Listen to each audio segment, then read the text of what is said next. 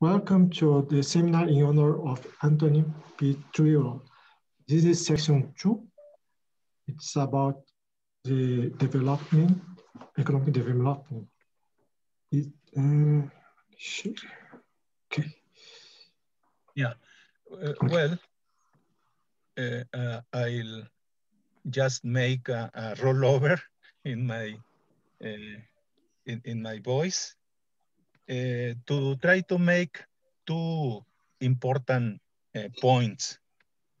First of all, this is a wonderful opportunity to express our gratitude to Professor Anthony Phillips Thirlwall for allowing us that the first edition of the International Development Seminar we are organizing hold just his name. His name actually is made in the vertice, in the conjunction of two important disciplines: economic development and economic growth. Quite important issues are becoming particularly after we are looking the exit of the pandemic, and they will become even more important for our countries.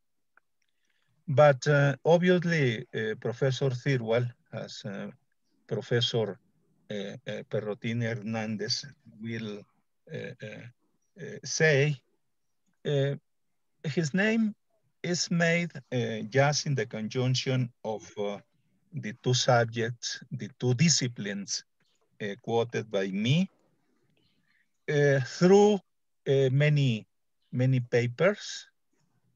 I like to mention outstandingly his book about economic development. One of the book many of us has studied in Latin America, in Mexico in specific, but many people concerned about economic development and economic growth is reading. I guess the 7th or the 8th edition of the book I quoted already. Well, thank you very much for that distinction to our seminar, allowing us, I repeat, to hold your name in this version in English. The second and the last point I like to make is to inform, if that is necessary, that this is the second edition of our seminar, the first in English, but we had already one in Spanish, obviously addressed by many people, many scholars, doing research on economic development. And we dedicated, because Professor Jaime Ross passed away closely 2 years ago, we devote to him the name of our seminar in Spanish, because we in Mexico are quite familiarized with two central books written by Professor Ross. I refer to Development Theory and the Economics of Growth, released in just in the year 2000, and the the new book in somehow the continuation of the issues touched in 2000s year, called Rethinking Economic Development Growth and Institution, released in 2013, published by Oxford University Press. And what is special in these two books? Well, in the first book, he defines the book, colloquially speaking, has one collection of essays trespassing between two disciplines. In this case, economic growth and economic development. And he called them colloquially trespassing because he saw the need of doing that because given the lack of interaction between the two fields, economic development and economic growth. But in the new book, I mean, in Rethinking Economic Development, etc., he said there are some new approaches coming out, which he celebrates because he thought, and the book is the best testimony about what I'm saying, that that kind of approaches signalize that two subjects, which he defined as a cousins, distant cousins, I mean, two divergent fields of economic thought, there a lot of effort in order to to make them to converge. What kind of approaches, dear Professor Thirlwall, he visualized in his book? For instance, approaches such as social infrastructure, the developmental effect of the natural resources abundance, advantage and disadvantage all at the same time, the geographic and the advantage and the disadvantages they present for many countries. And a specific mention he devoted to the expanding literature on institutional explanation about development issues. And he was very happy about these approaches in so short period, considering the overall period economic development has evolved. 20, one decade and a half. We celebrate for one reason. He said, because they allow us to understand cross-country differences in income per capita. And the income per capita, which is interacted for proximate factor, but also for some kinds of deep determinants, as the geography, as the institution, for instance. He saw, to summarize, these approaches focusing per capita income, because it is income per capita major factor explaining differences in growth performance across countries. So, with the expectation to hear about this kind of issues or additional issues, is the main reason why, apart from your very well-known academic name you hold, Professor Thirlwall, the other reason why we enthusiastically, very happily embrace the development of these conferences. Many thanks. Thank you, Benjamín. Perrotini, Dr. Perrotini, any words? Okay, well, thank you very much, Hideo, for letting me to speak a bit. So I wouldn't like to waste your time, you know, with a long conversation, because I think we are all anxious to listen to Professor Thirlwall and what he has to say about his talk for today.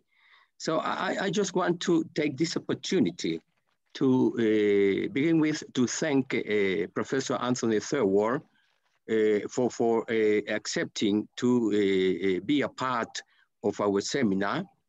And of course, Professor Thirlwall needs no introduction at all. I mean, he hardly needs to be introduced. His name is worldwide known. His work has been translated into several languages, into Spanish to be sure, of course. So he's very well known. In particular, he is very well known in our university. So Tony, welcome back to UNAM, because you have been a very close friend to us, to our university for a very long time. And like I said, Professor Thirlwall doesn't know much of an introduction. His work is very well known, and I wouldn't like to take more time. So Tony is also a member of the editorial board of Investigación Económica. He's a distinguished member of the editorial board of Investigación Económica. And with his talk, we are also celebrating the 80th anniversary of Investigación Económica. And for that reason, I am really grateful for his contribution to the field, his contribution to the journal, and his contribution to our seminar. So Tony, the floor is yours. And once again, thank you very much for being a part of our celebration. Okay, thank you, Benjamin, and thank you, Ignacio, for your kind words of introduction. So, buenas tardes a todos. That's the limits of my Spanish. Hello, everyone. Hello. Thank you very much for logging in to listen to this seminar. I hope you're all safe and well at this difficult time, wherever you may be. And if you're curious where I am located, I'm in my study in my house in Canterbury, which is in the southeast corner of England. And when I look out of my window here, I see Canterbury Cathedral, which is the mother church of the Church of England. And that always gives me a lot of inspiration. So thank you, Ignacio, for inviting me to participate in this seminar program. I'm really grateful. And also congratulations to Investigación Económica on its 80th birthday. I think I'm right in saying that the journal is the oldest economics journal in Latin America, and it's certainly one of the most prestigious. This 80th birthday of the journal happens to coincide with my own 80th year. Congratulations. And in fact, I had this wicked idea that Ignacio may have invited me to this seminar program because I'm an economist with the same age as the journal. No, I'm joking, Ignacio. But what I should have told you is that my actual birthday is in 2 weeks' time, on the 21st of April. So if we'd have had the seminar in 2 weeks' time on the 21st, we could have had a party as well. And we could have drunk champagne, or more champagne, as Keynes might have said, because when Keynes was asked what he would have done differently in life, he said, drink more champagne. So Keynes, was a bon viveur as well as a great economist. Please accept a canon shot from Mexico, because your birthday, so far I know, coincide with the Queen Elizabeth birthday. She's 95. And no, in terms of years. In terms 95, she will be on the 21st of April. But even more significant, it's the 75th anniversary of the death of John Maynard Keynes. Okay. On the 21st of April, 1946, when he was only 63 years old. So we can remember him too as the person who revolutionized macroeconomic theory. I'm not a stranger to UNAM. I was actually at UNAM physically in person at the 70th birthday, if you remember, Ignacio. Yes, I do. In 2011. And my first visit to UNAM was way back in the year 2000, when I gave a series of lectures on non-orthodox theories of economic growth, which was published as a book. And Ignacio kindly translated it with the title La Naturaleza del Crecimiento Económico. I think my pronunciation is not very good, but I'm really grateful to Ignacio for making my ideas accessible to Spanish-speaking students in Spanish-speaking countries. Okay, so today I'm going to tell you, I'm not going to give a technical research paper. Rather, what I'm going to do is firstly to talk about the challenge of reducing world poverty and divisions in the world economy between rich and poor countries. And then secondly, I'm going to discuss the work and ideas of 4 well-known growth and development theorists that have inspired my thinking and writing over the years. And they are Arthur Lewis, Amartya Sen, Nicholas Kaldor, and Joseph Stiglitz. You will all have heard of these economists, I'm sure. And this is why I've called my presentation in praise of development economics.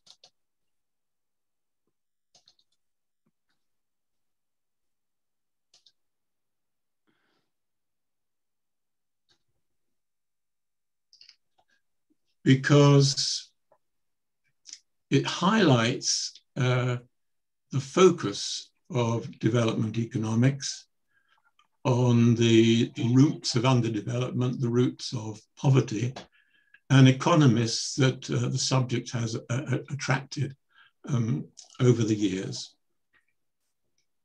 So now I'm going to talk to the students listening, because what I want to say is that I don't know what your career plans are that you have in mind, but when I meet my own development students, I tell them that a course in development economics, particularly a master's course in development economics, is a preparation for many exciting and interesting opportunities to work in the field of economic development. And they include, for example, United Nations agencies that use development economists. I'm thinking of UNCTAD in Geneva, Unido in Vienna, the ILO in Geneva, the UNDP in New York with offices in countries all over the world, ECLAC in Latin America. And then secondly, a master's program in development is preparation for PhD work, which then may lead on to entry into, say, the World Bank and the IMF, which have these young professionals programs, and also into university teaching if you're so inclined.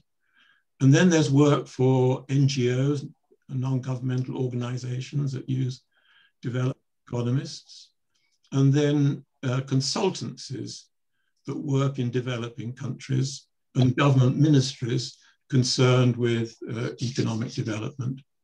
So there's lots of interesting opportunities out there for students who graduate with a master's, say, degree in development economics.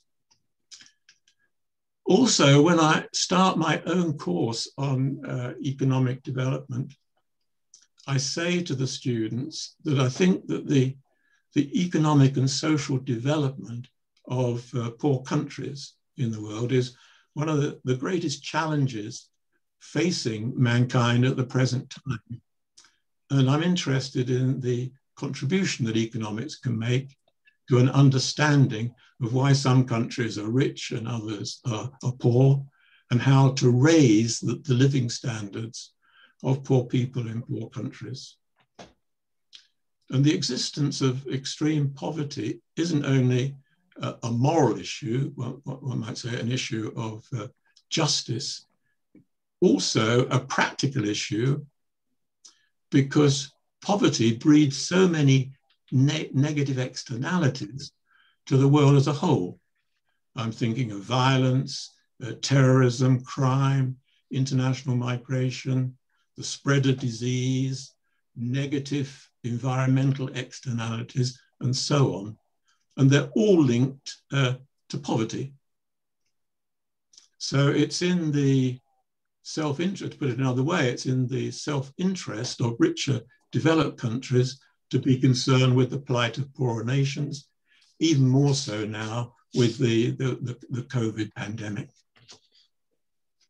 Now, I've mentioned Keynes, but the great British economist John Maynard Keynes once said that what drew him to economics as a subject was its intellectual rigor combined with its potentiality for good, with the emphasis on potentiality for good.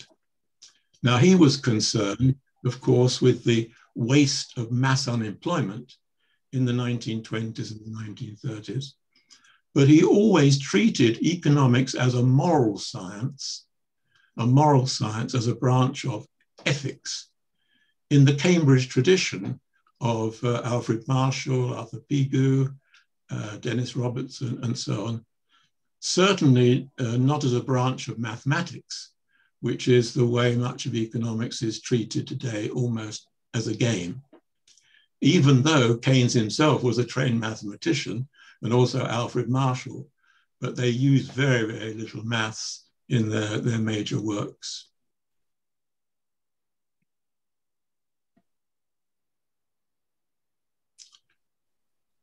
So I think that studying and practicing development economics is a wonderful way of treating economics as a moral science. And I think it's very interesting that many of the world's top economists in the past and present have been attracted to the study of development economics. Now, I'm going to give you some names here of people from the past who've turned their minds to the issue of development. I'm very conscious that I've missed out from the past Furtado, and I apologize for that. And I apologize for any other omissions that you may find in this list from the past and from the present. But from the present, you have these very distinguished names that all write in the development field. The list is like a who's who in economics, one might say. And I'm sure that you will have studied, the students here will have studied the ideas of some of these great names in the field. And later, as I said a moment ago, I'm going to say a few words about 4 growth and development economists that have inspired me over the years. But first, I want to remind you of the extent of poverty in the world and the economic divisions that exist in the world between rich and poor countries, which is the challenge facing development economics and development economists. So here I've got a slide which gives you figures on levels of poverty and poverty rate, where poverty is measured as living on less than $1.9 a day at 2011 PPP. The significance of the 1990 figure here is that this was the standard set when the Millennium Development Goals were announced in the year 2000. And the objective was to halve the poverty rate by 2015 compared with its rate in 1990. So what you have here in 1990 is nearly 2 billion people living on less than $1.9 a day, with a poverty rate, that is the percent of population, at 37.1%. So what's half of 37.1? It's about 70, 80. The target would be to get that rate down to 18, just 18.5% by 2015. Well, that was achieved globally. And you can see in 2018 here, it's down to 10.1. But it wasn't achieved in every developing country in the world, far from it. And in sub-Saharan Africa, the target was way off. Well, you do see between 1990 and 2018, a reduction in the numbers of people in poverty from nearly 2 billion down to 827. But you see that most of that, virtually all of that, is a reduction in poverty in East Asia and the Pacific, including China. And if you look at other regions of the world, and particularly sub-Saharan Africa, you find in sub-Saharan Africa the numbers living in absolute poverty below $1.9 a day has increased from 288 million to 433.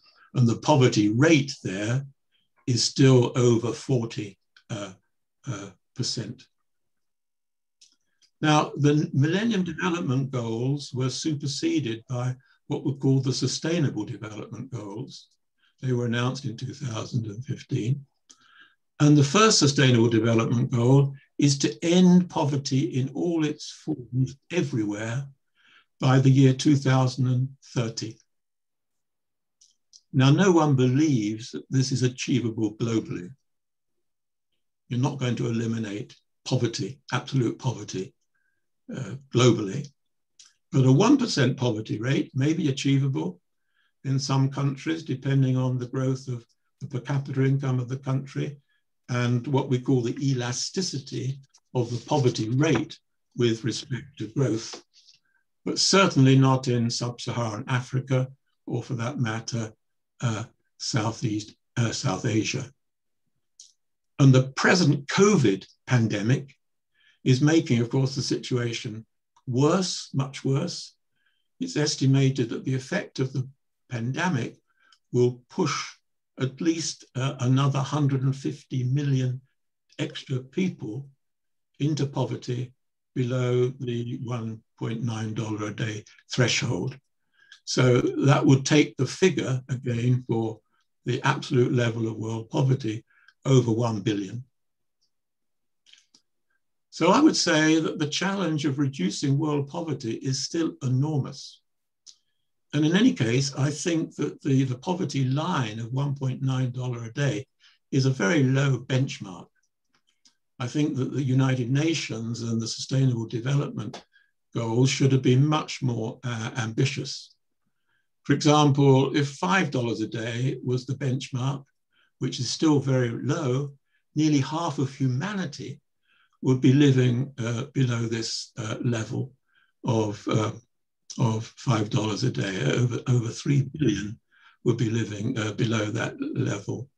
So, you know, for life, for many people in developing countries is still what Thomas Hobbes called in the 17th century, nasty, brutish, and short. Nasty, brutish, and short. Now, there are, of course, some rich people in poor countries, and there are rich countries where no one lives on less than $1.9 a day, or even on less than $5 a day, which brings me to this topic of divisions in the world economy, that is inequality across the world. Well, as economists know, there are several different measures of income distribution, but the one most commonly used is the so-called Gini ratio of international inequality and global inequality. Now, international inequality takes the average income of each country, regardless of the distribution of income within a country, whereas global inequality takes account of income inequality not only between countries, but also within countries based on household survey data. Now, I give you a table here of international inequality and global or world inequality from various sources. International inequality, unweighted, and population weighted.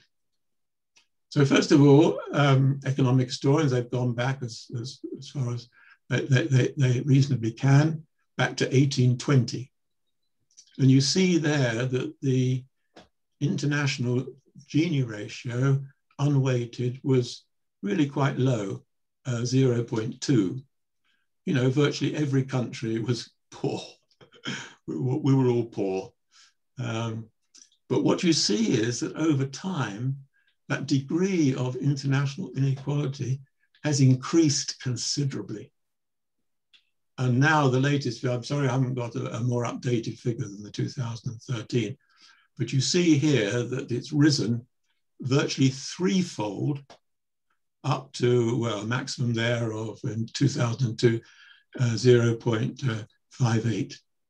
It's been stabilizing a bit in the last a decade or two because of the quite rapid growth of two very poor countries, India and China. But a degree of inequality which is higher than the degree of internal inequality within most countries. Well, now look on the right for global inequality. You see that back in 1820, there was a high degree of global inequality already. Why? Because of a high degree of internal inequality where, you know, the vast majority of people in the countries were very, very poor, but you had landowners and monarchs and sultans, or, you know, whatever you call them, barons with vast wealth and vast income. And you see that degree of global inequality increasing slightly. But the noticeable thing is that whereas back in 1820, the international inequality accounted for only 2/5 of global inequality, today the international inequality accounts for just under 5/6 of global inequality. So the inequality issue is much more an issue of divisions between countries than it is within countries. Well, on this score, my own view is that one shouldn't be afraid to make normative statements in economics. You know, some people say that making normative statements undermines the science of economics. But I've got some figures, or quotes rather, here that I entirely agree with. A quote here from Kaushik Basu, who was the chief economist of the World Bank some years ago, where he says here that the hiatus between the richest and the poorest people is too large, and the extent of poverty on earth is unacceptable. I like to believe that there will come a time when, looking back at today's world, human beings will wonder how primitive we were that we tolerated this. And here's a quote from the UNDP, United Nations Development Programme, in one of its human development reports, describing the world as gargantuan in its excesses and grotesque in its inequalities. And I've got a couple of other statistics there below, which might be of interest. The richest 1% of people in the world receive as much income as the bottom 60%. The total income of the 25 million richest Americans is equal to the total income of 2 billion of the world's poorest people. Well, here's a question to students. Have any of your teachers asked you the John Rawls question of, behind a veil of ignorance, what sort of society would you prefer to be born into? A world in which a billion struggle on less than $1.9 a day and 3 billion on less than $5 a day, with, say, only a 10% chance of leading a comfortable lifestyle, or into a fairer world that provides a decent living standard for everyone, wherever they're born, in whatever the richest country is, Norway, I think, or the poorest, Burundi. Well, when I ask my students this question, they always choose the latter alternative. And I'm sure you would do too. But the point is that we still live in a world of vast divisions, not only in income, in per capita income, but also in access to things like healthcare, to education, and other basic amenities, which impact on the quality of life. Okay, so now I want to turn to what I call my heroes in development economics. As you'll probably know already, development economics is really as old as economics itself, because, you know, all the great classical economists of Adam Smith, John Stuart Mill, David Ricardo, Karl Marx, were all concerned with the progress of nations and the distribution of income.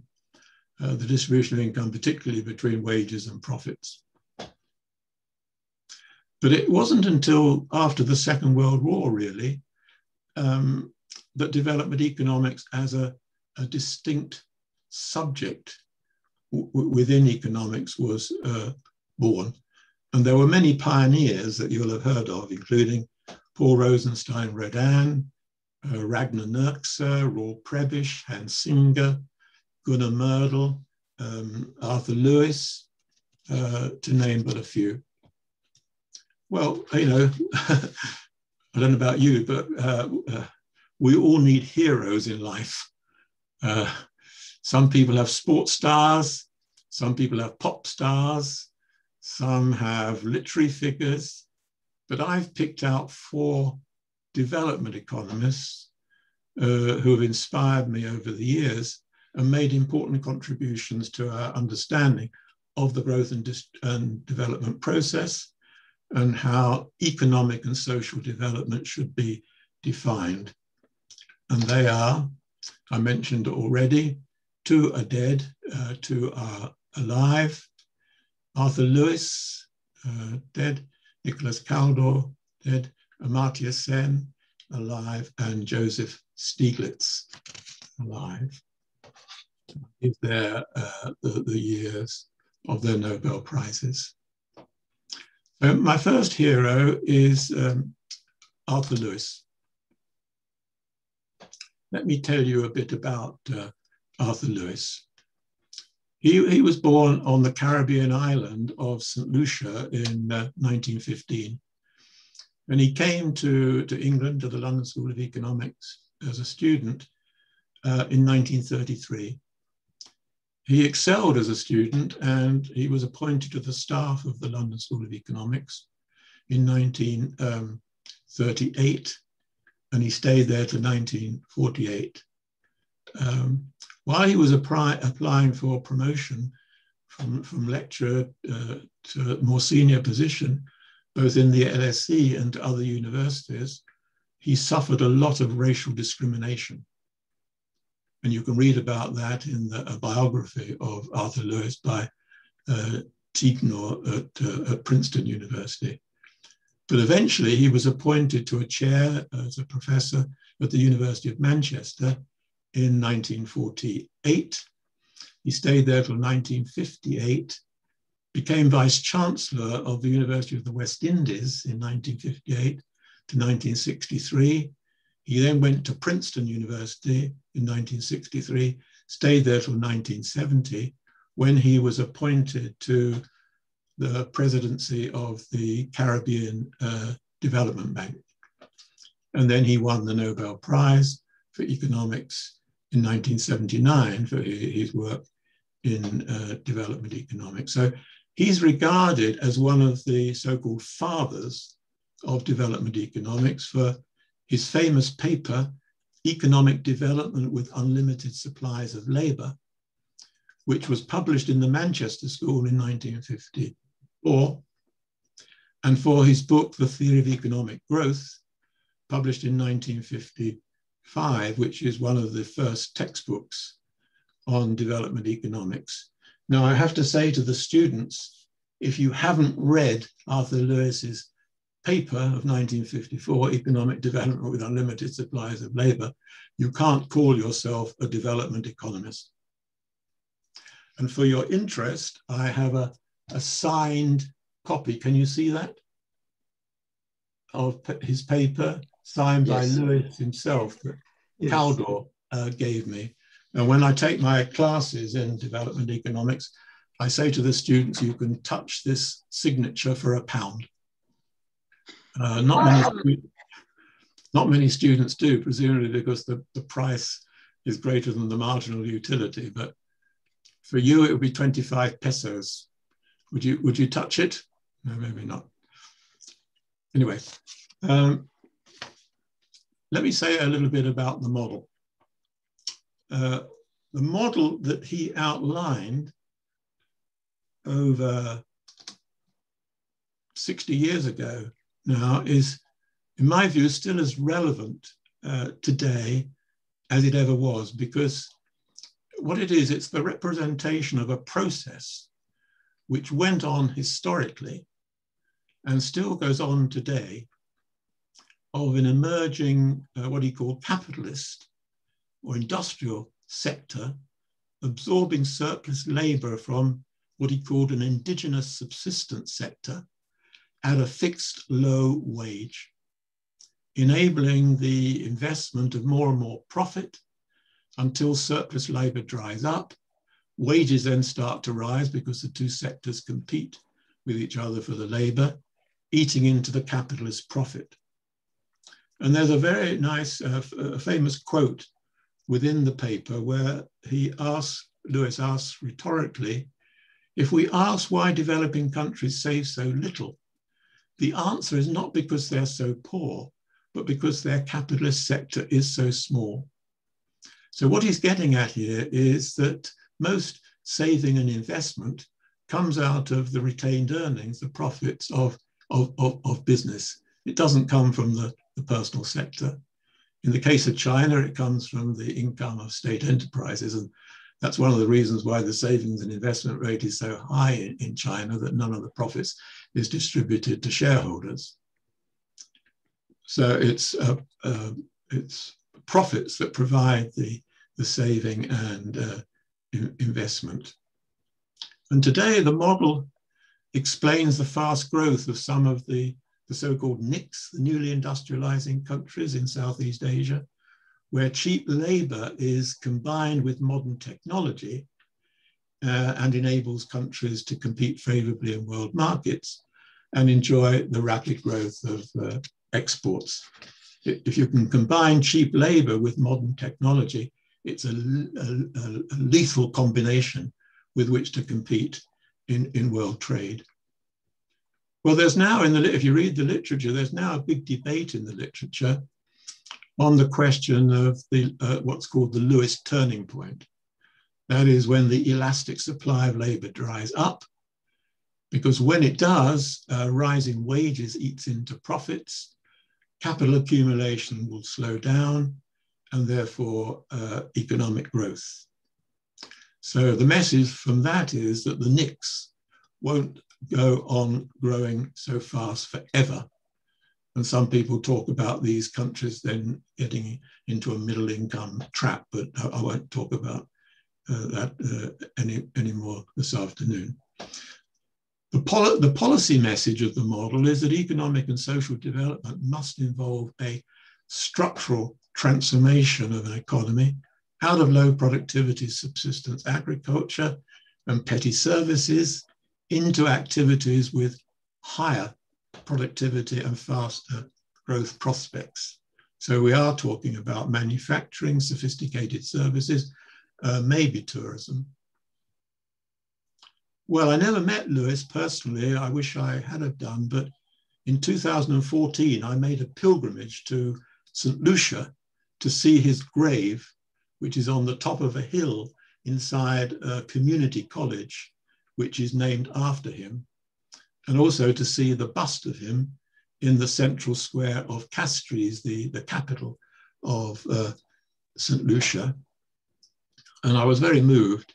And St. Lucia is very proud of him, along with their other Nobel laureate, Derek Walcott, the poet. So St. Lucia has a very small population, but it has 2 Nobel laureates.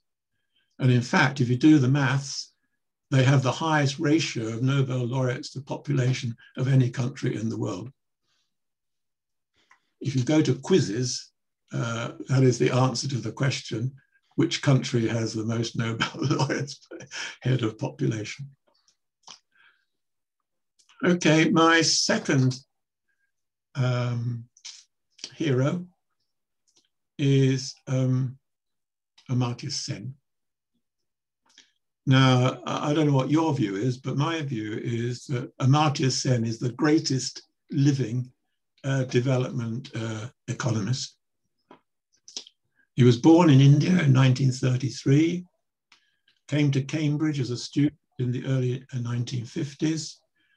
And during his long career, he's been a professor of economics at Delhi University, the London School of Economics, Oxford, Cambridge, and now in his late 80s is still active at Harvard University in the United States.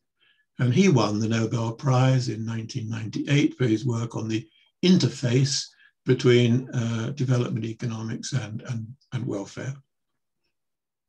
Now, he's made major contributions to virtually every branch of development economics, from his early work on the choice of techniques and social cost-benefit analysis to his analysis of famines. But in my view, his real importance is that he's changed the way economists think about the meaning and the process of economic development. In his important book, Poverty and Famines, which was published in 1981, and then in his 1983 paper, Development, Which Way Now, he criticizes the use of aggregate measures of gross domestic product and the growth of per capita income in a country as a measure of development, because it says nothing about the distribution of income within a country and what he calls the entitlements and capabilities that people have. So for most people, what do entitlements depend on? Well, they depend on the their ability to sell labor and the prices of commodities that they buy. But it's not only income that determines entitlements, but also such factors as what the power relations are in a society, the spatial distribution of resources within an economy, such as schools and healthcare, and what individuals can extract from the state. So I give on the slide here Sen's definition of entitlements, the set of alternative commodity bundles that a person can command in society using the totality of rights and obligations that he or she faces. And then entitlements generate the capabilities to do certain things, which Sen calls the combination of functionings that people can achieve. Capabilities then give freedom, which for Sen is the primary objective of economic and social development, which he discusses at length in his 1999 book, Development as Freedom. So for Sen, what development means is the removal of various types of unfreedoms, including famine and undernourishment, poor health and education, lack of basic needs, lack of political liberty, and basic civil rights. And none of these are captured by the growth of per capita income itself. Now, these ideas of Sen have been enormously influential within the international development community and can be seen in, for example, the World Development for 2000-2001, the World Development Report, called Attacking Poverty, which was devoted to the topic of how to expand the entitlements, capabilities, and freedom of poor people. And it was also the work of Amartya Sen with his friend Marble Hack that lay behind the construction of the Human Development Index, which was first published by the UNDP in its Human Development Report in 1990, which moves away from using per capita income as a single measure of development to include things like life expectancy, educational attainment, and so on. And if you do the ranking of countries by per capita income and by the HDP, the Human Development Index, you can get a very different ranking. You can find countries which are high on the income per capita scale, but low on HDI. You can find countries which are poor on the per capita income scale, but high on the Human Development Index. Also, his ideas lie behind what is called the multi-dimensional development index, which is constructed in Oxford and also is published. It's much more complex, but also published in the Human Development Report of the UNDP. Now, my third hero is Nicholas Kaldor. I've got a vested interest in introducing Kaldor to you because I knew him well, very well, for 10 years before he died in 1986, and I published a biography of him, an academic biography of him in 1987. The Economist newspaper once described him as the best known economist in the world not to have received the Nobel Prize. The Nobel Prize is a partly political prize as well as a purely economic prize. So let me tell you a little bit about Nicholas Kaldor. He was born in Hungary in 1908, came to England in 1927 to study at the LSE, rather like Arthur Lewis did. He had an interesting and colourful life, not only as an economist, but also politically, because he was very much associated with the Labour Party in the United Kingdom and held various advisory positions with them in government.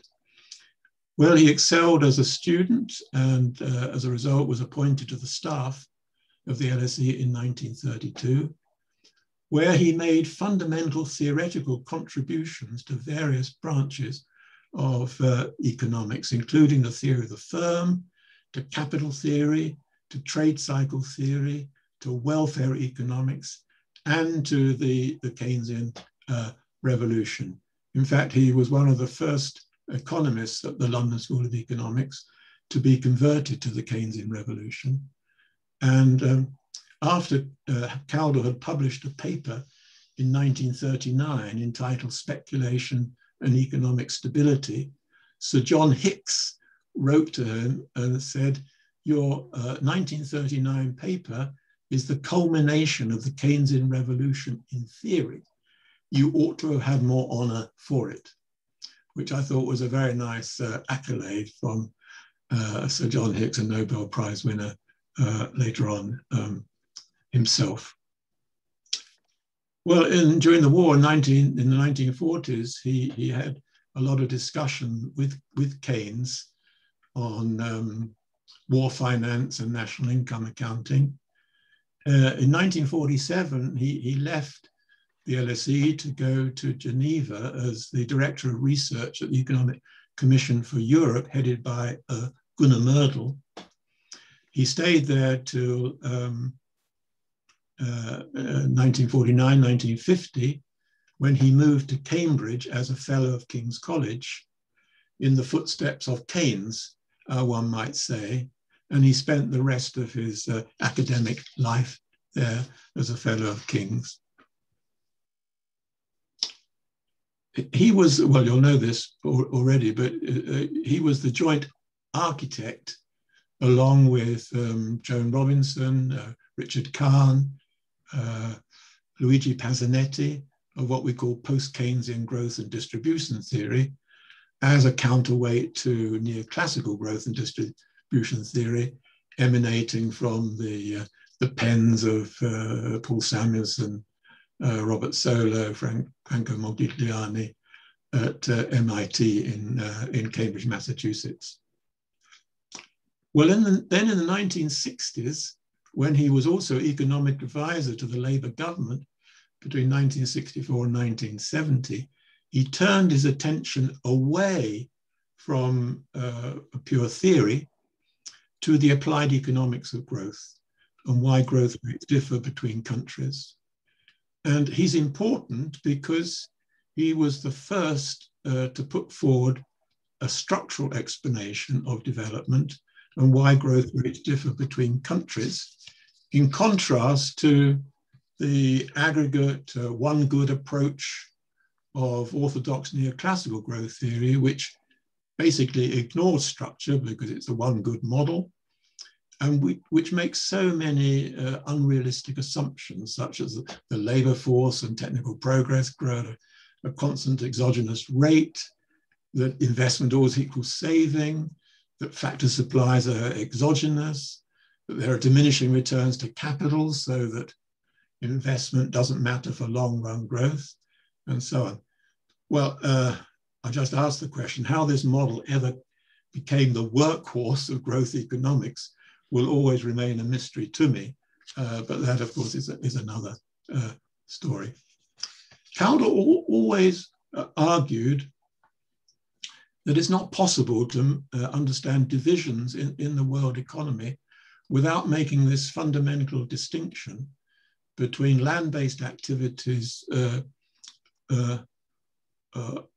subject to diminishing returns on the one hand, and manufacturing industry subject to increasing returns on the other.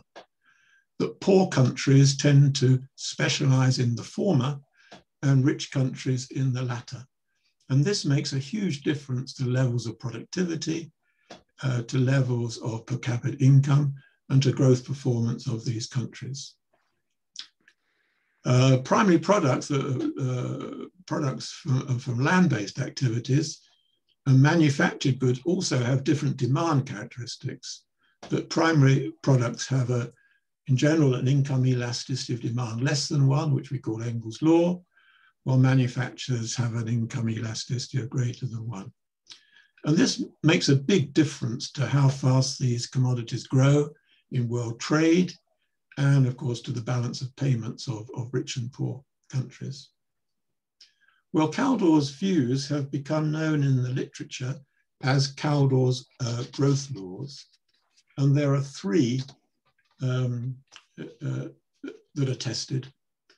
The first law is the simple law that manufacturing is indeed the engine of growth. So you can do cross-section, you can do panel analysis, you can make side tests to overcome the problem of a spurious relationship, because part of GDP growth is manufacturing. So you can test GDP growth on the excess of manufacturing growth on non-manufacturing growth. Why is manufacturing the engine of growth? Because manufacturing is subject to increasing returns. So the second law is that manufacturing productivity growth is positively related to manufacturing output growth, called in the literature Verdun's law, because of static and dynamic returns to scale in manufacturing. And then the third law is that non-manufacturing productivity growth is positively related to manufacturing output growth, because in non-manufacturing, if there are diminishing returns, the marginal product of labor is less than the average product, so that as labor is drawn into manufacturing, productivity rises on non-manufacturing automatically. These laws now have been extensively tested and are supported empirically. And the policy message for poor countries is then structural change, out of low productivity agriculture into manufacturing. The policy challenge is how to bring about structural change. In other words, questions arise: what is the role of the state in this business? What is the role of protection? If protection, what type of protection? Ajit Singh, a development economist at Cambridge, alas, died recently, once said to me that as a student in Cambridge, Kaldor taught him 3 things. Firstly, poor countries must industrialize. Secondly, the only way they can industrialize is through protection. Anyone who says otherwise is being dishonest.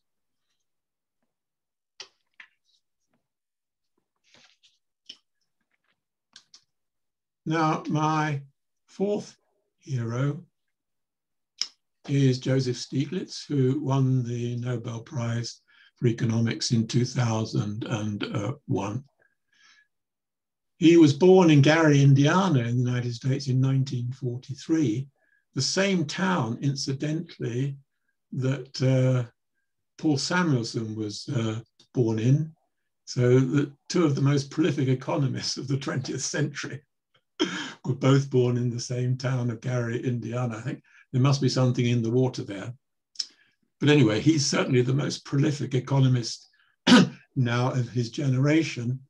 His contributions cover virtually every branch of economics, including development economics.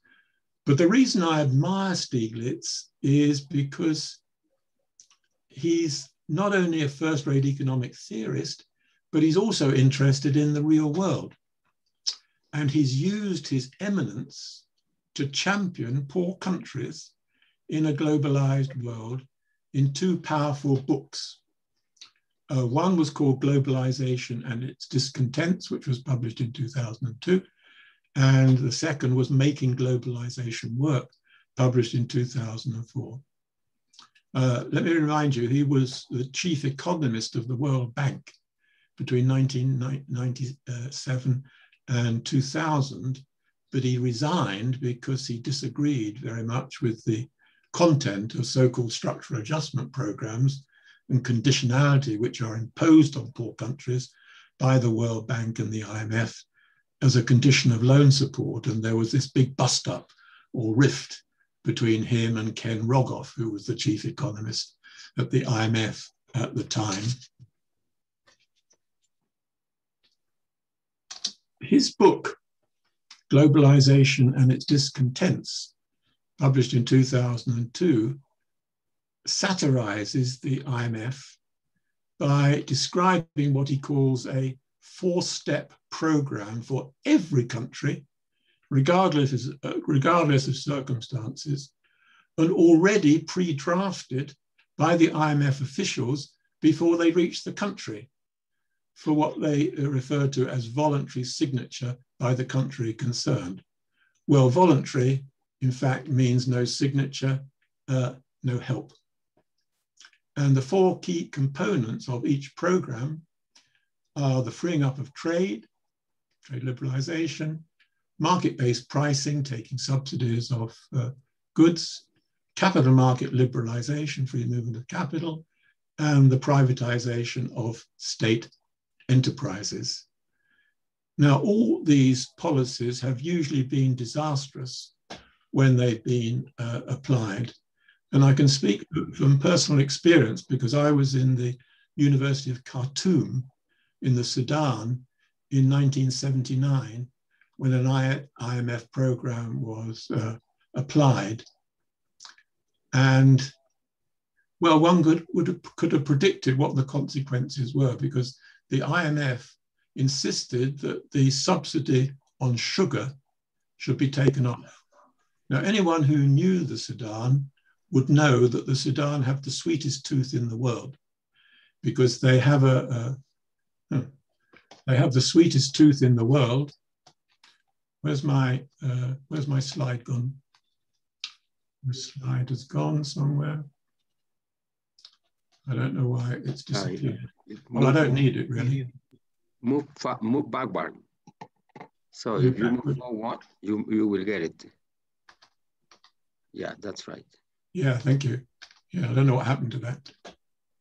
But I was saying that I was in the Sudan in 1979 when an IMF program was applied. They insisted on taking off the subsidy on sugar. The Sudanese have the sweetest tooth in the world because they have a drink called kakade, which is only palatable if you put about 4 spoonfuls of sugar in. Well, the subsidy on sugar was taken off. There were riots in the streets. There were riots on the campus of the University of Khartoum, and 7 students were shot. Now, this is just one example of IMF riots, which have been experienced in many countries in the past where these IMF programs have been applied. Stiglitz particularly attacks the doctrine of free trade at any price, which is not only the policy, of course, of the World Bank and the IMF, but it's also the philosophy of the WTO, the World Trade Organization. And I myself have had a long-standing interest in the consequences of free trade for development, and published a book in 2008, which was entitled Trade Liberalization and the Poverty of Nations, with my colleague and wife, Penelope Pacheco Lopez, a graduate of UNAM, incidentally, with the overall conclusion that free trade has not delivered the promises expected. There's a divorce between the rhetoric of free trade, if you like, and the reality. And that some form of infant industry protection is required if structural change is to be brought about. And the balance of payments protected, incidentally, because what tends to happen is that the sequencing of liberalization isn't thought about carefully. Imports surge immediately when trade barriers are removed, but it takes time for exports to respond. So the countries go into balance of payments crisis. Well, if you read Stiglitz, he goes further and argues for infant country protection. Countries just generally should protect themselves. But protection doesn't necessarily mean tariffs and quotas. It could be subsidies, or it could be selective credit to innovators, as argued by Ricardo Hausmann and Danny Roderick, for example, in their important work on self-discovery, how countries can acquire new comparative advantage by protecting the innovators in a particular field. So to conclude my talk, entitled In Praise of Development Economics, I would say, as I said at the beginning, it's really the only branch of economics that addresses the moral imperative of understanding the roots of poverty, underdevelopment and roots of poverty in the world, and the ways of reducing it. And at the same time allows economists to treat economics as a moral science, as a branch of ethics, as Keynes, Marshall, Pigou viewed it. In the 1980s, there was talk about the death. I don't remember any of you remember this, but there was talk about the death of development economics, notably by Albert Hirschman. But I think the pessimists clearly got it wrong, judging by the caliber of economists that development economics has attracted over the last 40 years or so, and the interests of students, worldwide, such as yourselves, to students now I'm talking, studying at UNAM. So development economics is alive and well, I would say, and to the students, I hope you will continue to study it.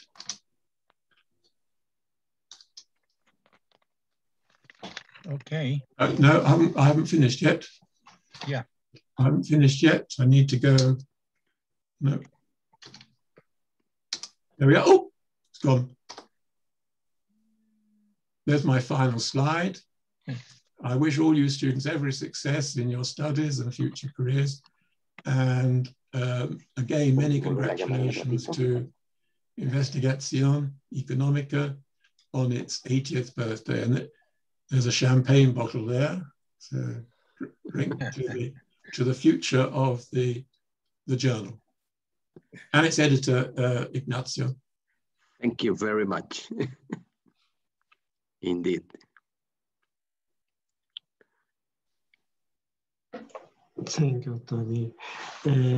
We are starting the questions and or comments from participants. If you have any question, you can raise your hand or write a statement at the chat. Anyone want to comment something to Tony?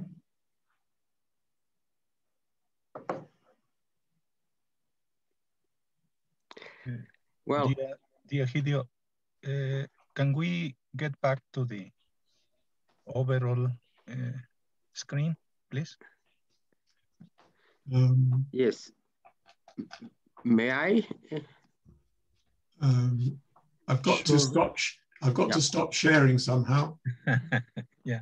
Yes. Yes, because we are now going to Q&A. So that's the reason why. I'm trying to find out how to stop sharing. Yeah, there's an option for stop sharing on top of your screen. I'm trying to scroll up, but I can't scroll up. Oh yes, here we are. No. You got it? No. Yes. It must be on top of your screen, perhaps. Pardon? It's okay. I've done it. I've stopped. It's done it. Yeah, okay, all right. Okay, thank you. So, Hideo, may I intervene? Yes, please. Yes. Okay, so, well, to begin with, congratulations, Tony, on such a wonderful talk, such a wonderful presentation, very enlightening, of course. And I have a couple of questions, but before going into these questions, I would like to thank you for an idea that you just gave me as you commented on your anecdote with the copy of Arthur Lewis's paper. I mean, the thing that you ask your students to pay you £1 by letting them touch it. So I just want to say that I have with me a copy of your book, Economics of Development, that you gave me long ago. And there is inside, written a note from you when you gave me this copy. So the idea that you just gave me is that I'm going to ask my students to pay me money for touching this copy. Thank you very much. That's a great idea. Let me know how much you get. I'll share part of it with you. Okay. So my first question, well, most likely, Nicholas Caldo and Lewis overlapped at LSE back in the 1930s, because they both were around at LSE in those times. They were. Could you give us a sense as to how they interacted, whether they interacted at all, and what sort of influence can be derived from Lewis's model on Caldo's idea of a structural explanation of development economics, which Caldo, produced later on back in the 1960s as he turned to applied growth economics? That's the first question. And the second question, it was long held the idea that the dual economy model by Lewis was just relevant for less developed countries. But incidentally, in the last few years, some books have been published by people such as Peter Teming and Lance Taylor, speaking of a dual economy phenomenon in most developed countries, in particular in the United States. There seem to be signs of a dual economy, as these countries are now experiencing polarization in income distribution and the decline of manufacturing. What is your take of that? Can you give us a sense as to these sort of problems? Thank you. All right, so to go to your first question on the relationship between Arthur Lewis and Nicholas Caldor in the 1930s at the LSE, there was no interaction of any significance as far as I know. I don't think you'll find any correspondence between them, for example, in the Caldor archives in King's College, Cambridge. And I think the reason is this, that basically Caldor in the 30s wasn't interested in applied economics. All his papers, or virtually all his papers, are in pure theory.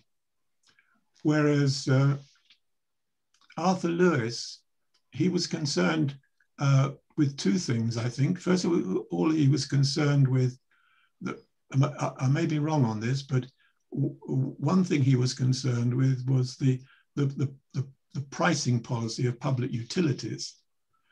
But the second, and perhaps more important, he was much concerned with economic history.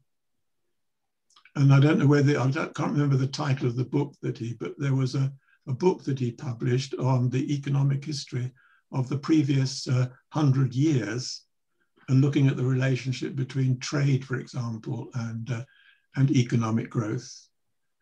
So the answer to your question is no, there was no relationship between them in the 1930s as far as I know, because they were interested in different things. On the question of dual economies in developed countries, I think the term dualism does come from the literature on economic development, and other economists and theories have latched onto the idea, particularly dual labor markets. And as long as you have like a division between those who are in work earning good money and those who are out of work or in very low paid jobs, you have a dual structure there, and almost a reserve army of labor on unemployed or low wages, which, if there is a buoyant industrial sector or a government sector, can absorb them at a very low wage. So I think with the increasing income disparities that we've witnessed in some developed countries in the last decades or so, and the existence of heavy unemployment, you can apply, yes, dual labor market theory from developing countries to developed countries as well. You know, I'm not familiar with the book by the authors you mentioned, Lance Taylor and someone, but I think you're right. Yeah. Thank you.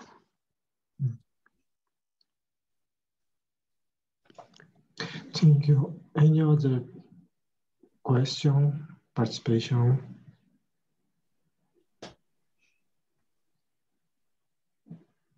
Can I?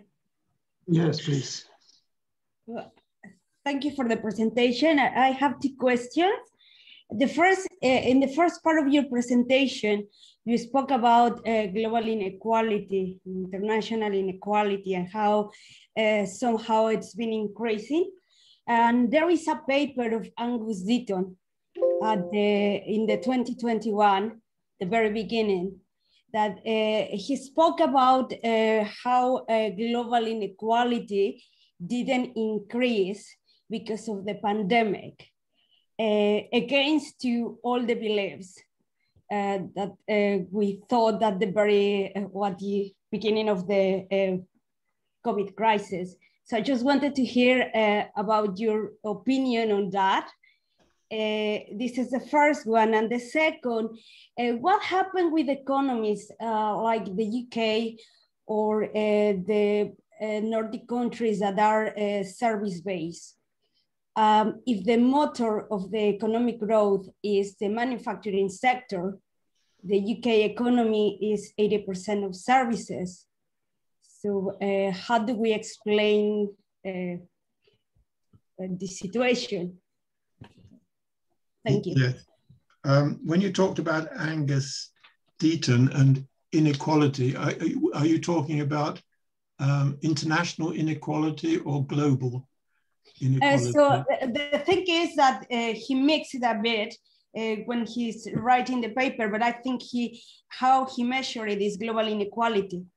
Globally, so he's concerned with income distribution within countries as well as between countries. Exactly. Or just within countries? It's across countries. He says for sure within countries there exists inequality, increasing inequality, but across countries might not. Okay, well, no, I don't know the paper, and I don't know whether he's right or whether he's wrong. And again, it depends on how you're measuring the inequality as well. I don't think anyone really knows what even the short term, let alone the long term, impact of the pandemic is going to be for countries. I think everything is really uncertain, depending on the success of vaccination schemes in various countries, whether new variants of the COVID appear, how countries cope with the pandemic and the different groups in society and the spatial distribution of the vaccination programs and so on. So, you know, I know there's a lot of ongoing work on this topic, but I haven't looked at this myself, so I honestly don't know. Can you remind me where the paper is by Deaton?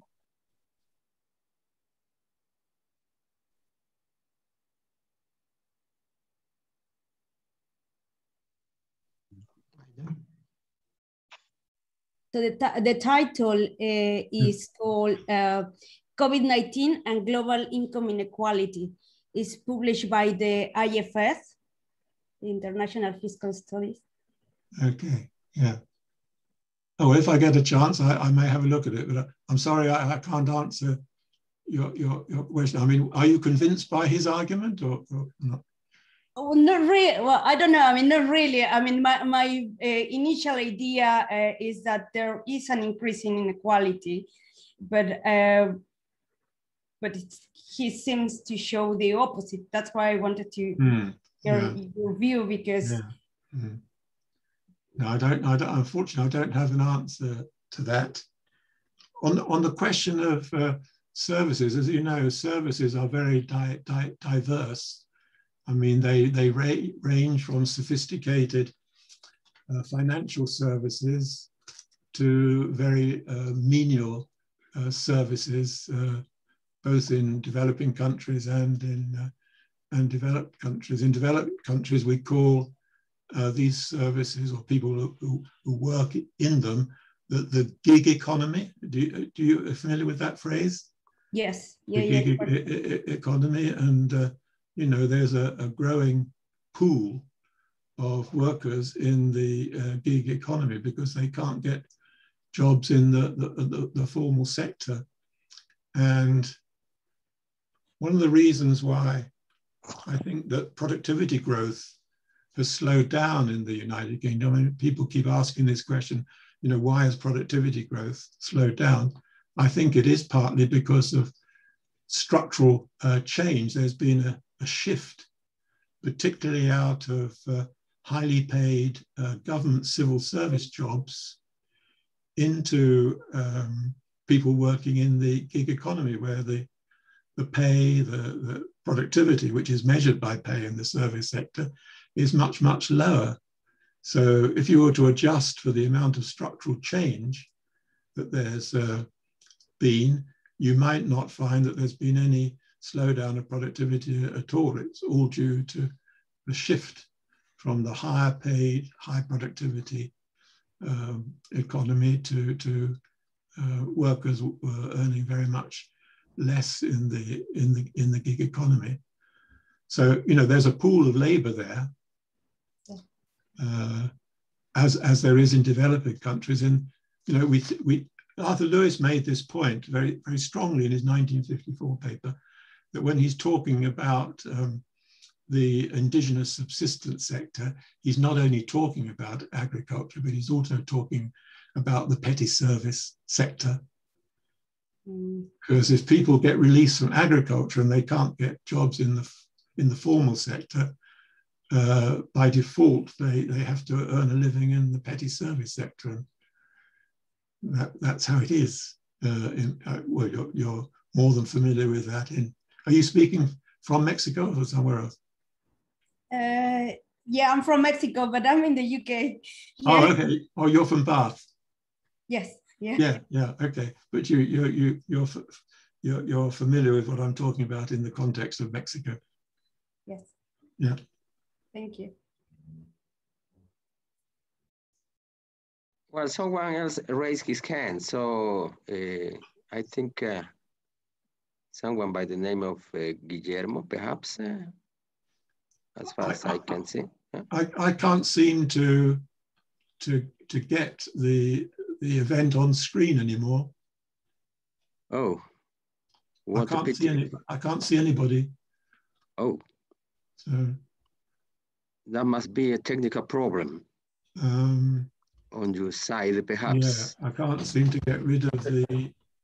Perhaps, Professor Thirlwall, at the top of your screen. Yeah. We appear. No. Just on the top. No. Can you see us up top, on top? No. Or on the side, perhaps? On your right-hand side?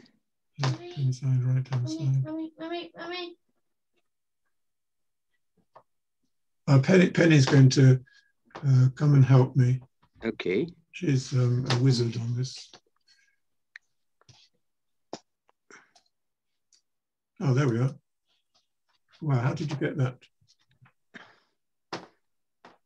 Well, new technologies are tricky, Tony. So, yeah, So there is Guillermo Noel who raised his hand. Can you go ahead, please? Go ahead and raise your question. Yeah, thank you very much for the presentation.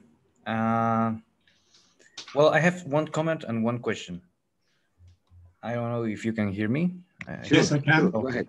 Yeah. So regarding the last comment that was made in the inequality that was not behaving as expected in the COVID pandemic, I once, well, just as a comment, I once read something about it, that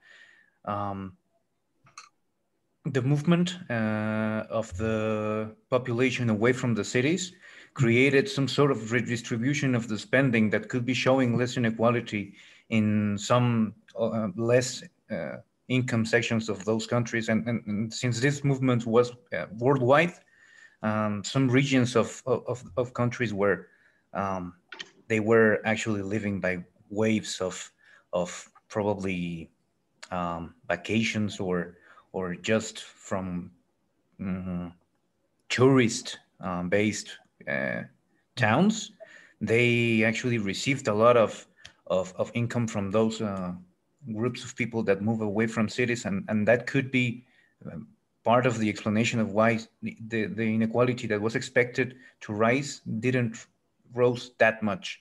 Well, that's just like a hypothesis. In India, there was a big exodus, wasn't there, from the cities into the countryside? But I don't know whether the COVID programs in India were redirected then to the rural sector or not. Is that what would you use India as an example? Or? Well, mainly Mexico and in the United States. A lot of little towns actually developed like never before. So this is like, for example, the towns around Mexico City and Texas have never been like, you can see actually businesses grow like never before. Like at least in the time that I've been living in those, and the people that I live in there, and the people who are actually making content about how the progress of these places are becoming more relevant now that we don't have, or we don't need to live in cities because of the technologies that allows us to work from distance. I think that is one of the reasons that inequality might not be as bad as we thought it would be. And my question to you is, what is your take on the future that, well, the hypothesis of that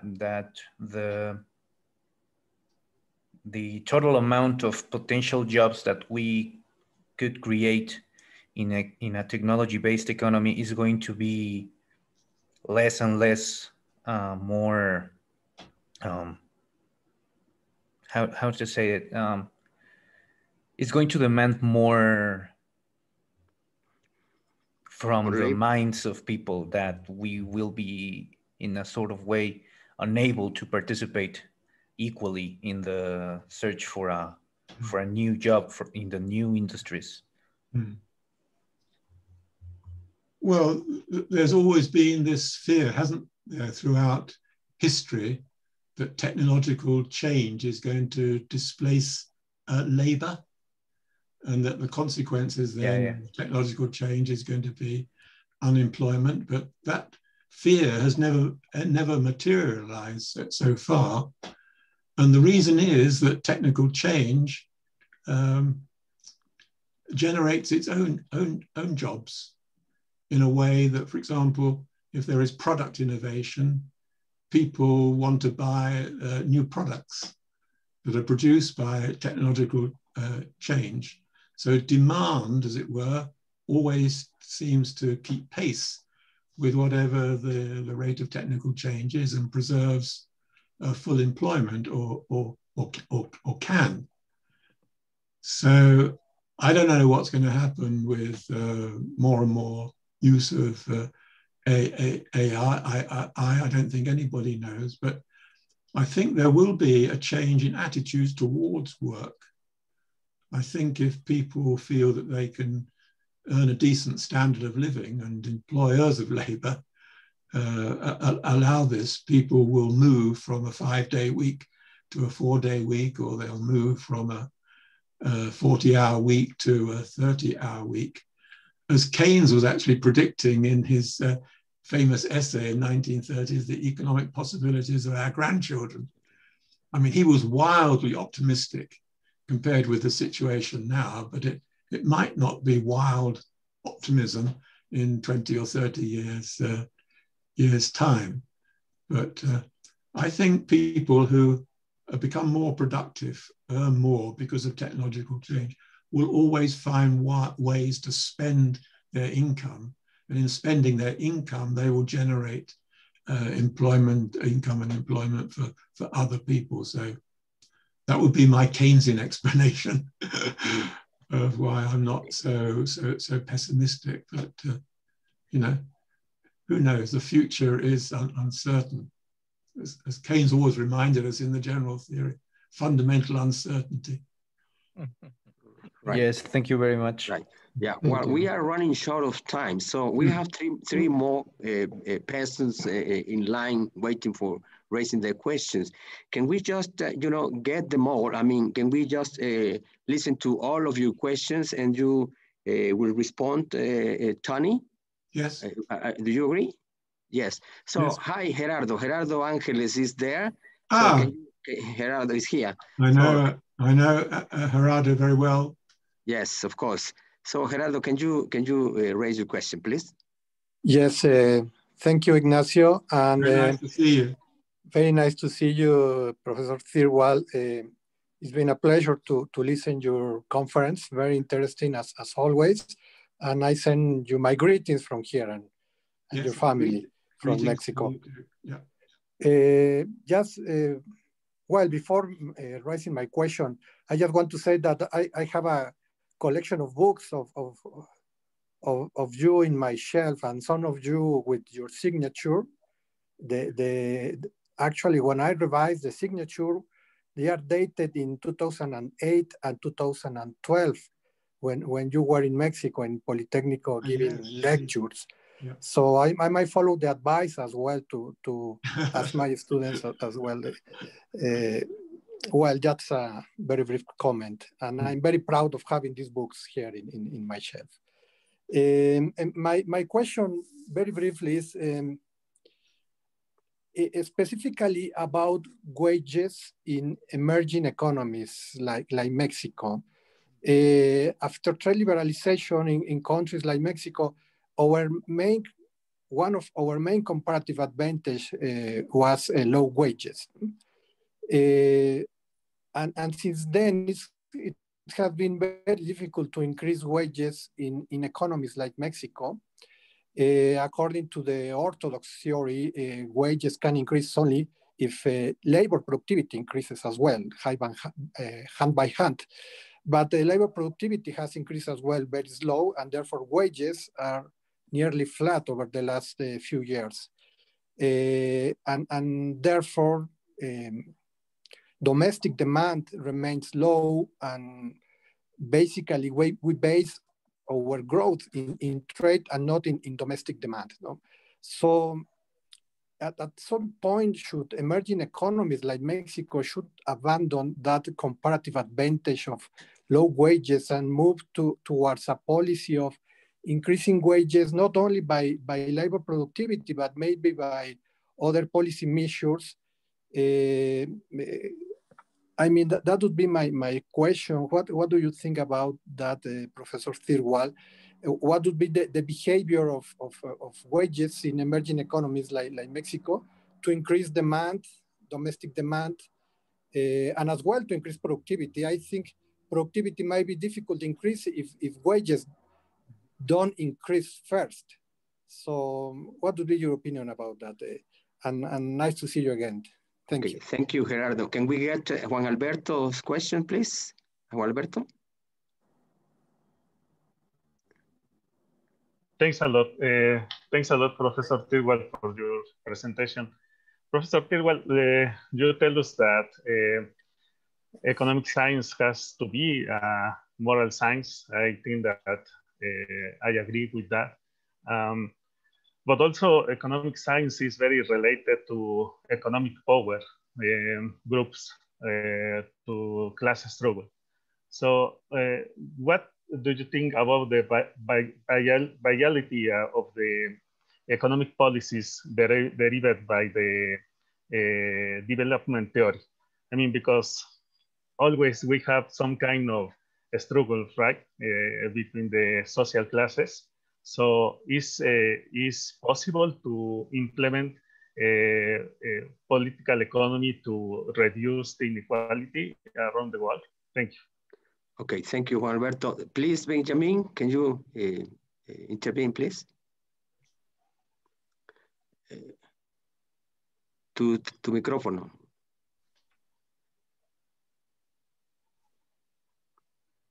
Sorry about that. Okay.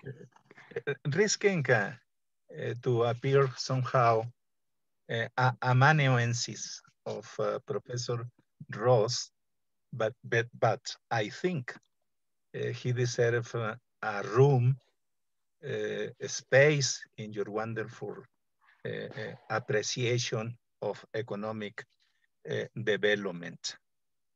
I'd like to bring out to this meeting that actually he was applauding a series of contributions which I quoted at the beginning by me, generated stronger interactions between growth theory and development theory.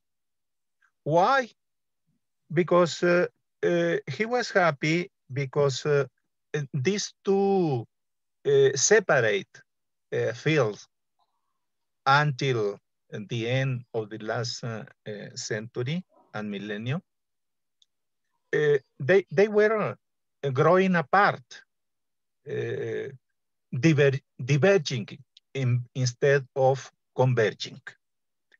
And so, because these two fields were moving together in parallel in the direction which was his main worry, Professor Ross' main worry, the searching for the fundamental determinants of comparative development. But at the same time, across the 5 themes he treats in the last book, he was complaining. He was complaining because classical development theory, or the so-called by Paul Krugman high development theory,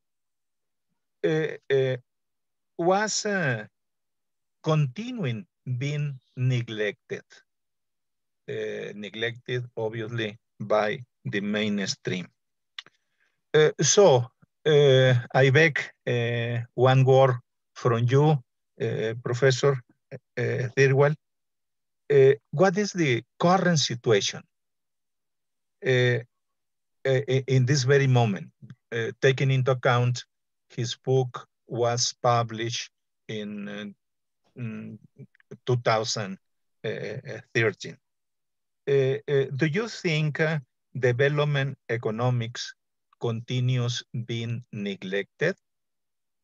Because finally, recuperating Ross' own word, he said, this is a puzzle. This approach has a lot to say about why poor countries are poor and what they need to take the way out of underdevelopment. So a twofold question, if time allows. Your opinion about this neglected situation of classical development economics, as Ross said. And second, what do we need in Mexico to grow and eventually to escape the traps, using Ross' word, the traps of the underdevelopment in Mexico? Thank you very much. Thank you. So please, Tony. Okay, so first of reply? all, to Hirada talking about wages and productivity, but with all due respect to Hirada, I think he's got the direction of causation wrong. It's not from wages to productivity, but it's from productivity to wages. You can't have an increase in the real wages of people without an increase in their productivity. So the challenge for any country where the real wage is low is for there to be an increase in productivity. You can't get more out of a pint bottle than a pint.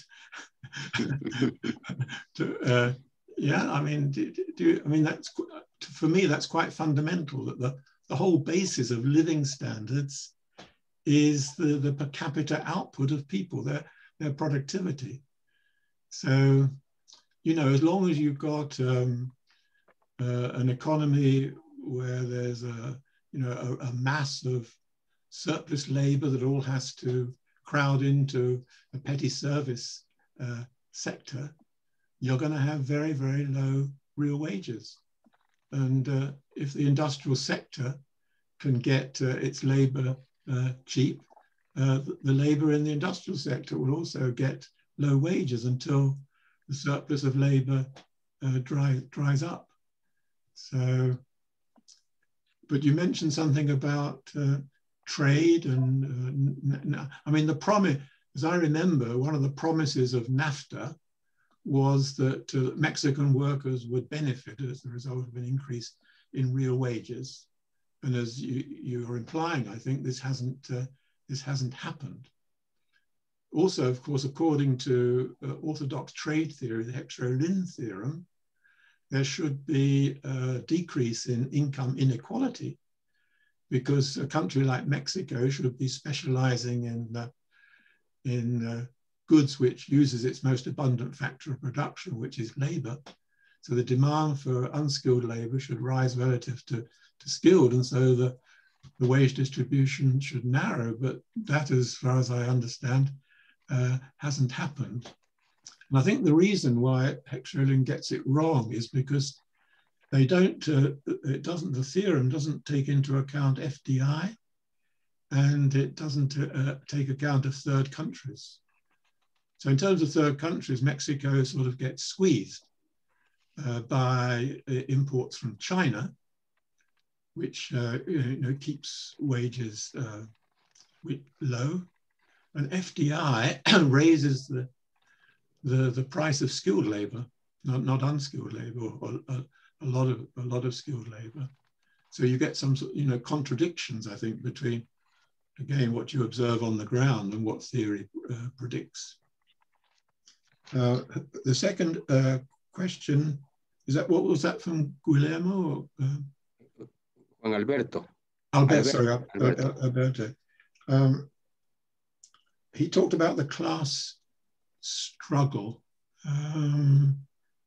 Well, what is the class struggle? The struggle between workers and capitalists, trade unions and the bosses of companies. I think in most developed countries, we don't talk very much about a class struggle anymore, certainly not in Marxian terms, where there's going to be some sort of social revolution by workers against the attempts to reduce wages, for example, by capitalists to keep their profits up, which we did witness in the 1920s in the UK with the miners' strike, where the private owners of the mines tried to cut the real wages of miners to keep themselves in business. But trade unions now in the UK are very weak. They were weakened by the Thatcher government. They were outside the law and had been brought into the law, and probably not more than about 10 to 15% of workers now belong to trade unions. In the United States, it's probably about the same. So I'm not sure what I can say about the class struggle, except that I don't see it as at least as a universal phenomenon in the world economy. But you see a lot of discontent, and the discontent is related to poverty, as I said at the beginning of my talk. The Arab Spring, for example, in Tunisia was lighted by revolt by unemployed youth. To Benjamin, I would say, what I would like to highlight is the difference between economic development and economic growth. That I don't think that development is possible even in Senian terms without growth, but you can certainly have growth without development for the reasons that indeed Sen mentions, that you can have fast growth, but the fruits of that growth do not accrue in any widespread fashion across the economy. But Kaldor, Lewis, and others, they all drew on classical theory for their own thinking. I mean, certainly for Lewis, Marx's reserve army of unemployed is performing the same role in the Lewis model as it does in Marx's model of growth and then ultimate collapse. Kaldor knew his Smith and argued that he thought that economics had gone wrong after book 4 of chapter 4 of book 1 of The Wealth of Nations, where Smith abandoned the assumption of increasing returns in industry and reverted to constant returns, so that the foundations for equilibrium theory were made. So yes, I mean, I have very high regard for Ross, but I don't think that development economics, as I said at the end, is dead. Far from it. I think there's more interest in development economics now than there has been for a very long time, for obvious reasons, that we live in a very divided world. A lot of negative externalities associated with underdevelopment and poverty, and we all suffer as a result. That's right. Okay. Well, thank you very much, Tony, for reply. And now we are running out of time. So perhaps, today's presentation comes to a close. And of course, once again, we want to thank you a lot for such a wonderful contribution to our seminar and to the celebration of the 18th anniversary of Investigación Económica. And we are looking forward to seeing you in Mexico at some point in the future as we overcome the pandemic. Yes. Hopefully we can, have a chance to invite you to visit UNAM once again and contribute to personally to another seminar, So I think this is it for today. I don't know whether Benjamín wants to add something, but on my side, I am really grateful for your contribution, Tony, and I also wish you the best of lucks possible, and stay well, stay in good health, you and your family. And that's it. Thank you very much. Benjamin, do you want to say something? Yes, I'd like to add up that we already confess in the same way like you. We are quite inspired by great past macroeconomist, economist. I like to quote, for instance, Sanjay Lal. I think you know about him, even when he used to do the main work in the USA. Bayayet Singer, who you quoted already. Hans Singer, Lewis, obviously, because the attractiveness of the model, the development model, but also we are familiarized with the work done by Hayu Chang, for instance. Yes. Also by Jose Gabriel Palma. Yes. Cambridgean professor, and obviously by you. Yes. But in all my interventions, I like to add up Jaime Ross. I'm afraid I didn't explain properly myself, but I will encourage you to put forward what exactly Jaime Ross says in the book Rethinking Economic Development and Institutions. Many thanks. For the same reasons Professor Perrotini Hernandez said. Thank you very much. Thank you, Benjamin. Thank you. And also thanks for all the participants. You know, I mean, Tony, you spoke to almost 200 people at some point, and I think it was very fruitful for all of us. You know? So thank you all. Thank you all for coming, for attending this conference, and we will keep it up. Okay. Thank you. Thank you for the presentation, and the people are waiting for, how can I say, an applause. Applause. Yes. Perhaps Tony, perhaps you want to say something, Tony? No, just to keep safe. Keep safe. Yeah, likewise. All right. Okay. Thank you for the presentation. We'll see you again. Yes. Good evening. Felicidades, Ignacio. Felicidades, Benjamín. I can now have my dinner. Okay. All right. Gracias, Francisco. Bon appetit. Gracias. Okay. Bye now. Gracias. Saludos a todos. Adiós. Adiós. Adiós, Oliver.